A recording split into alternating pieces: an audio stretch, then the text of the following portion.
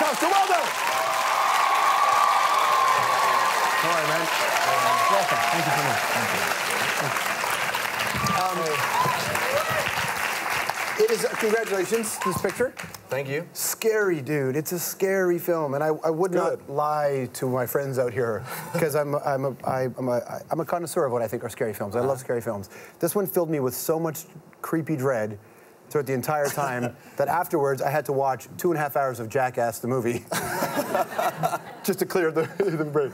I mean, are you a fan of this kind of film? You know, I do love watching scary movies, but I'm terrible at it. I mean, I'm that guy when as soon as the music goes boom, boom, boom, I'm like, oh, man. And I'm hoping my wife doesn't watch me because she's like hardcore. Even watching this movie, I mean, I saw it, and I mean, I worked on it. We shot it. I knew everything that was happening, and still, I saw it on my own in a screening room here in Toronto. And then halfway through, I was like, turned the music down, and I was like watching it. I was like, oh my God. Because I don't know, there's something about it. And I would like to thank you for making this film because it also further reinforces my decision not to have children. Because, well, my current decision not to have children, because these kids are freaky in the beginning too, right? Well, you know, kids are scary sometimes. I have two, I know. And I have one who's getting close to the teenage years, and I'm sure that's going to be a bit of a mouthful. What kind of, are you the father you thought you'd be? I don't know what I thought I'd be. I mean, no, seriously, it is the best thing. You should, I mean, you think about it. Think about it, George. Just the lack of sleep alone. I'm just, because I don't know, there's something Greek here. Well, what gave it away? The Stroumboulopoulos? No, but it's wonderful. You forgive them. But what's cool in this particular film, though, is this idea you get to explore being an alternate parent in a way. You know, you're the uncle. I mean, actually, I play the father. The very beginning of the movie, we actually see the father of this children. He dies. It was interesting when I read the script because you know, I knew it's a ghost story, but it starts out almost like something else. Like one of those stories you read about in the paper where dad, you know, loses his mind and do something horrible. And so I play these twins, and he goes away, and then 5 years later, his brother, Luke, finds these kids, and then, of course, you find out that there's a reason these kids survived 5 years in the middle of nowhere, and hence the title, Mama. The sci-fi fantasy world can be so huge for someone's career. This a moment when George R.R. Martin was on the show. You know, the battle between good and evil, that's fine. The battle between good and evil is a universal theme, not only for fantasy, but for any fiction. But my opinion has always been that the battle between good and evil is fought within the individual human heart. The fact that we do have good and evil in us, that we can be angels or we can be monsters. And how do we make these choices? How do we go through life? And that's the stuff I love to wrestle with. You feel that in the show?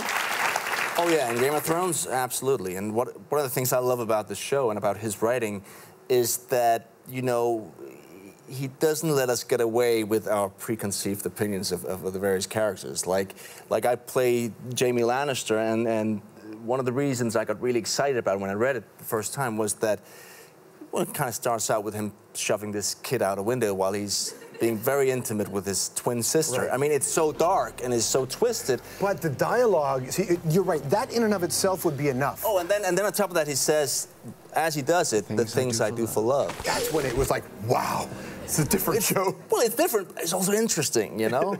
Because when you see the show and you think about it, you kind of go, wow, all these relationships in this show are all more or less made out of political reasons. They're arranged marriages. Oh, no, there's one relationship which is just based on love. That's Jaime and Cersei. Which is ironic because it's so wrong on so many levels. But it's all, then we're talking morals. That's a different story. And it's, you've had this nice kind of slow build in terms of a Western audience in a way, right? If you think about starting in film and you know, being a Danish actor, being in your country, making the transition to England, popping back and forth to build, then American television. Has it felt like a slow build, or does it feel like a whirlwind? I don't know what it feels like. I mean, it's one of those things. This year it's my 20th year as an actor.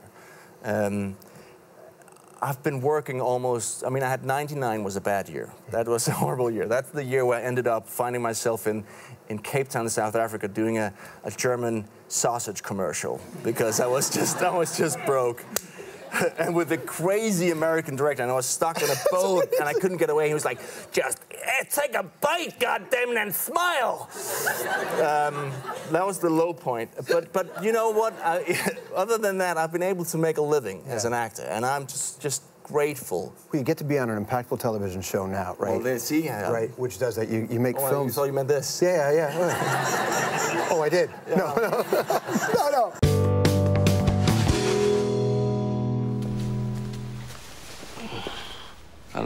Oh my God!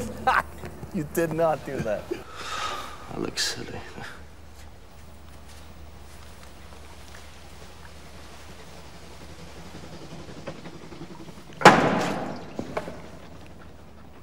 Not now.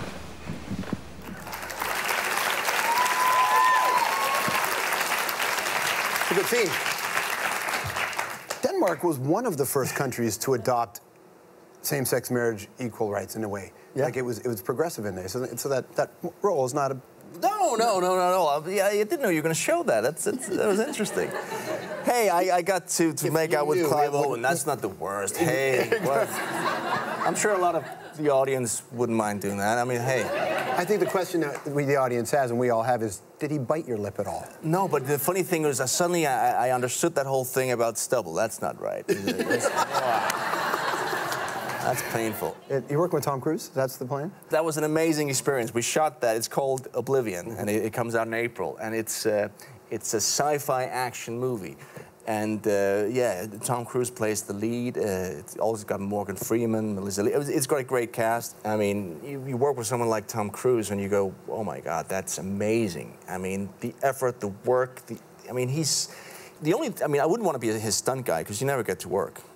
You know? He does his own His stuff. stunt guy was in the corner just going, oh, this is fantastic, you know? The idea of the part of the world you're from and the kind of output they have in television is pretty impressive. You know, and I know Denmark is not Scandinavian, but Scandinavia doesn't just mean all the countries. There's nuances within them.